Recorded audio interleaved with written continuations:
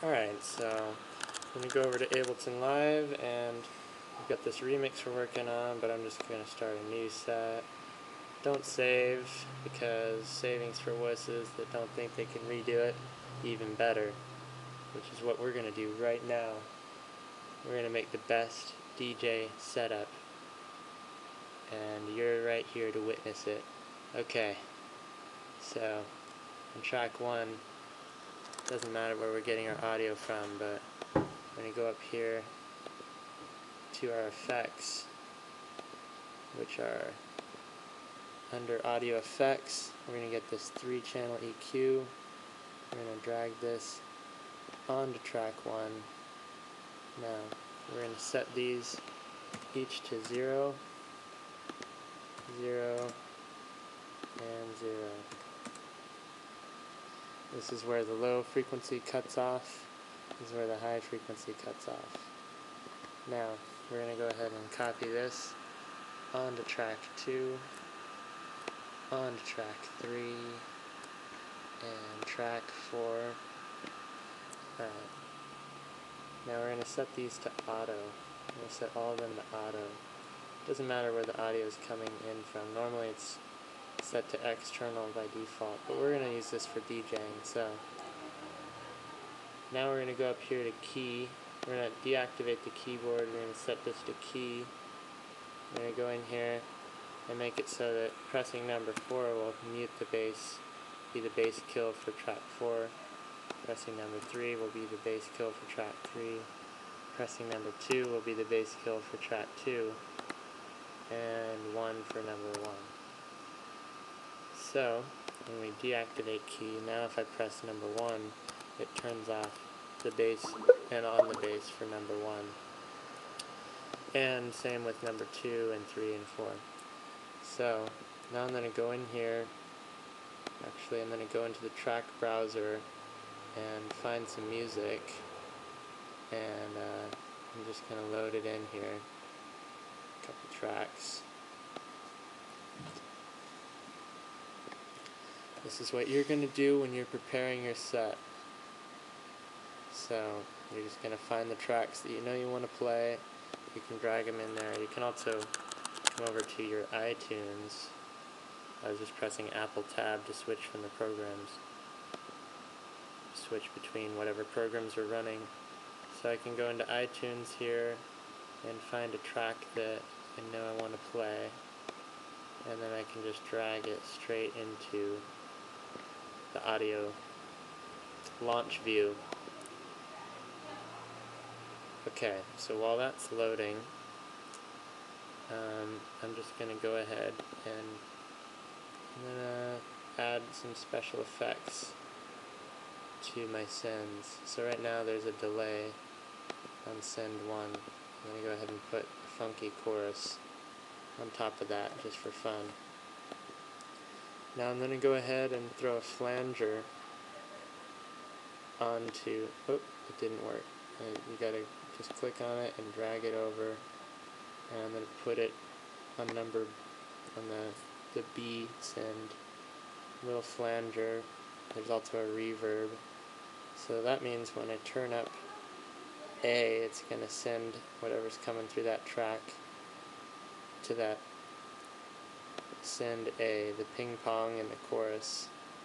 So that's the delay, echo, and the chorus effect. So this is a track that I've pre-aligned to the beat. So when I zoom in, it's already totally starting right on the beat pretty much. I can move it up a little bit. And you can see here that it's 25 beats per minute. We can check it by going deep further into the track and seeing that the lines are still lined up with the beats. Alright, so that's looking good. So we can play this track.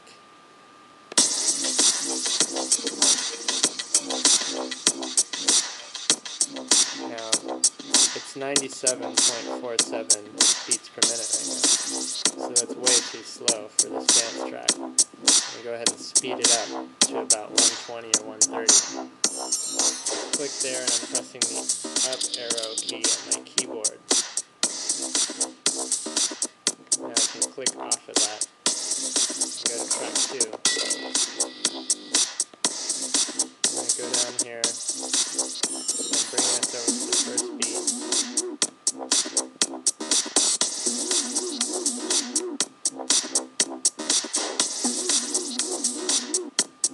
See, we want that 9 to line up with that first beat there, so we're going to move it over. And I clicked on the 1 over here, and then when I'm zoomed in, I compress to the left.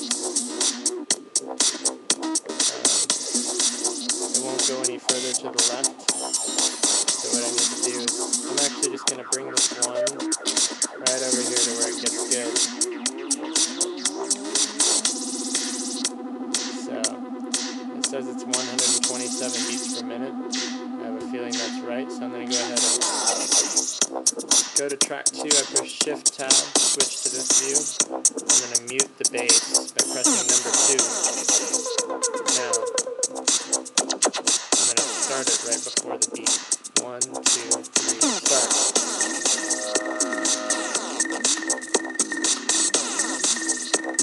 I've never heard this combination of tracks before.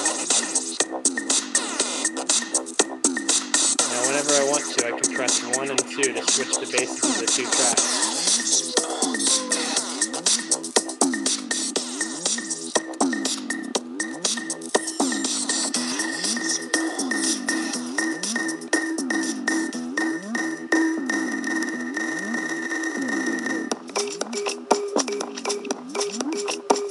For some reason, pressing number 1 didn't mute the bass, even though it's set to number 1, which is a little confusing to me. It's working now. Okay, it wasn't working a second ago. Alright, so we're going to go to track 3. I'm going to zoom in. Now, this one's a little trickier. For one, it says it's 63.73 beats per minute. I know that's not the tempo of this song.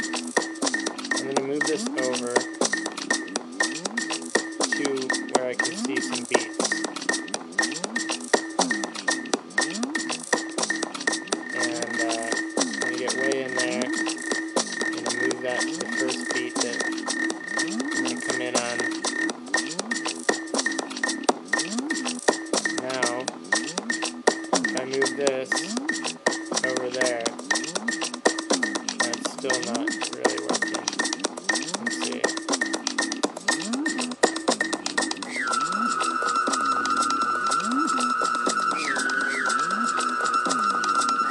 Alright, see if I move that over where 1.2 is on the second beat, then it's closer to the right tempo. I'll just fine-tune it a little bit.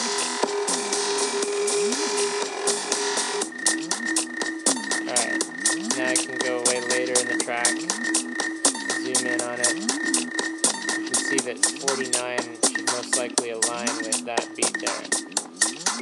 I can double click on that so it'll stay like that.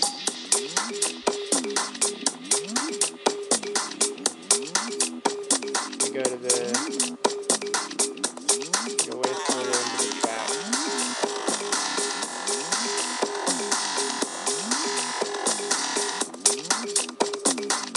Alright, so it looks like it's aligned now. Let me go ahead and start track 3.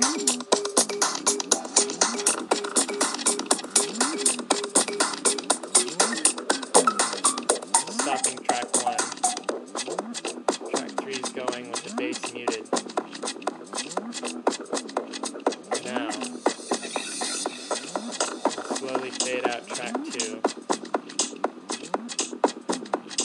I'm going to switch to bass with track 2 and track 3.